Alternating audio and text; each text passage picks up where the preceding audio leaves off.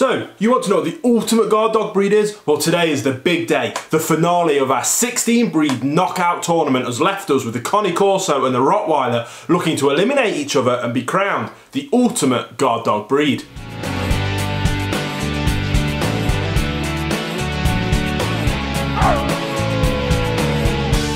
Welcome back to the Canine Show and our Ultimate Dog Championships Guard Dog Edition. I'm Will, I'm a behaviourist, and on this channel I make videos just like this one to educate people all about these amazing dog breeds. So if you are new here, please consider subscribing. But without further ado, let's get straight into round one of our 5-round fight. Whoever wins the most rounds is crowned the tournament king. Round number one, the intimidation factor. So let's kick off the finale with the Cane Corso's incredible looks. These dogs aren't quite as big as some of the other Mastiff type breeds, but they're no less intimidating.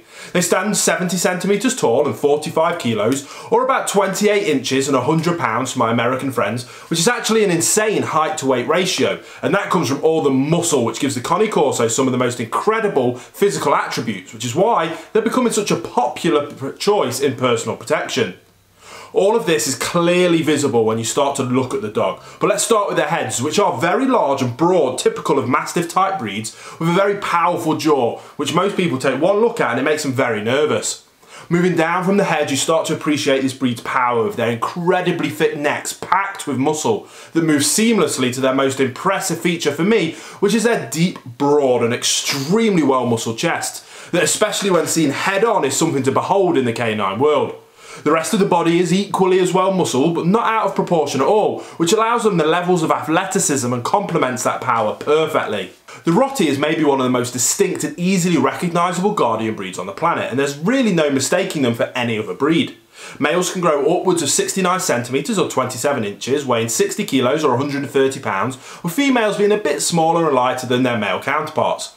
So obviously they are large dogs, but they are not as big as some of the other guardian breeds. They are, however, extremely muscled and beautifully proportioned dogs, with excellently developed deep chests, with very large, powerful legs. Their heads are fairly broad, but not as broad as many Mastiff type breeds, and they have slight wrinkling of their faces when they are interested by something or when they're focused on a task. Otherwise, they have nice tight coats across their faces with a perfect scissor bite. Their coats and colouring are one of the most recognisable traits of the Rottie.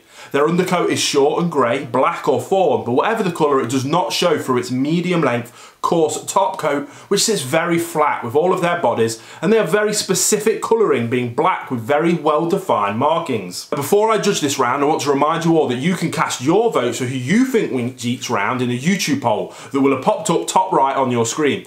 It won't take you away from the video or anything, and it's a built-in YouTube feature, and tomorrow I'll be doing my very first live stream show where we'll look at how you guys judge this final contest and see how it compares to my own judgment. So, let's do this then. Which breed is more intimidating? And in my opinion, I'm not sure you could have chosen two breeds of our 16 in this contest to make this round more difficult to judge.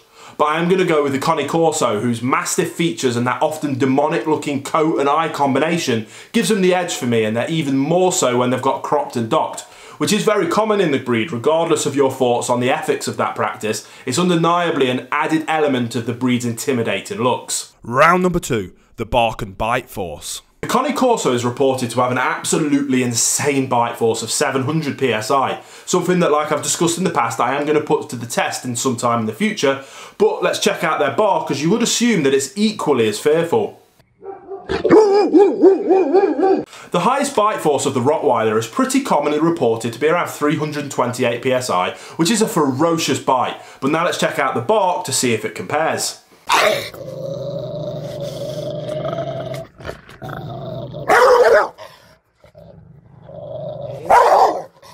So this is an easier one for me to judge here. Bite force easily goes to the Cane Corso, and I'd say their barks are pretty even, so the Cane Corso takes this round and takes an early 2-0 lead.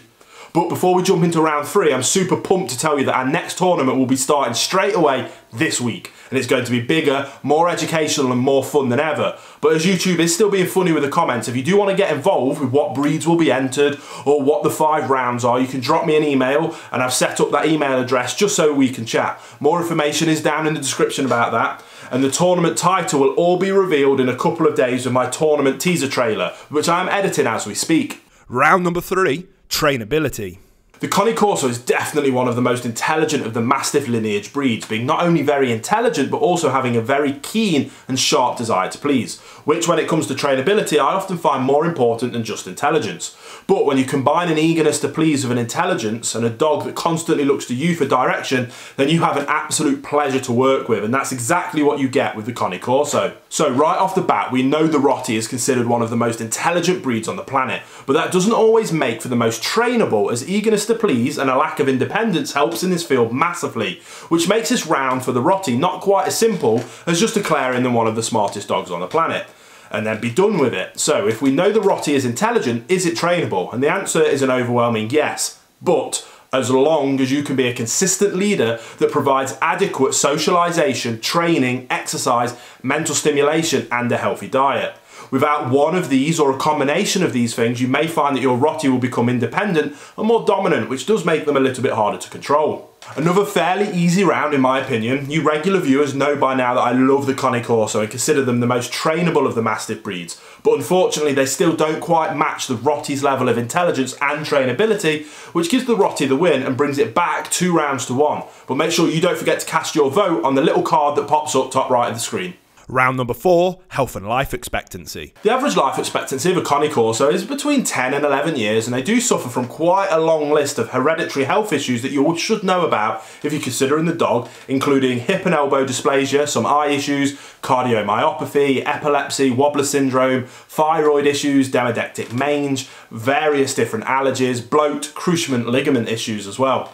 It's widely accepted that the average life expectancy of a Rottweiler is between 8 and 10 years, which isn't too bad for such a large, powerful breed.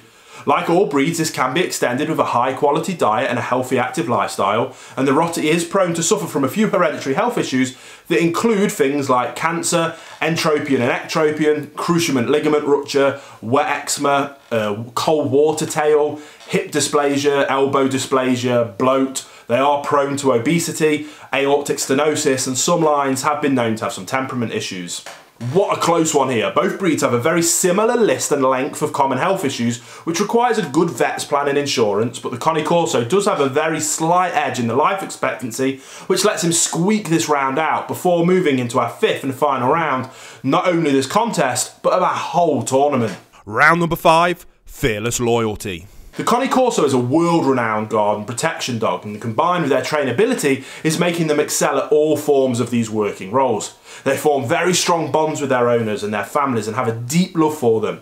This makes them very protective of them, and they will protect them at a moment's notice should any threat come to the families that they love so much. Rotties were bred to protect and guard and have been used for this task for years. They do have an unfair reputation of being a dangerous breed, but this doesn't change the fact that they are extremely capable of superb guarding work and are world renowned for being totally devoted to their families, showing incredible levels of loyalty to their loved ones with zero fear of repercussions for themselves.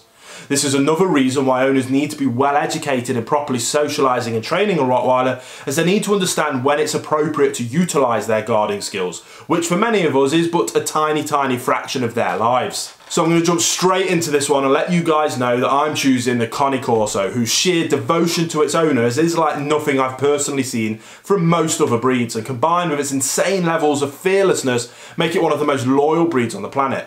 But don't forget, if you disagree, make sure you can cast your vote up in the poll on the top right of the video so we can take a look at your opinions in tomorrow's first ever live stream to compare your judgment to my own.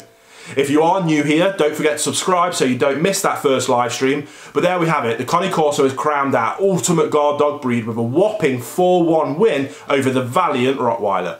Click top left for the whole playlist for all the contests in this tournament, or click bottom left for another one of my videos that I think you'll enjoy. I hope you enjoyed this tournament, guys, and I can't wait to start the next one with you in just a few days.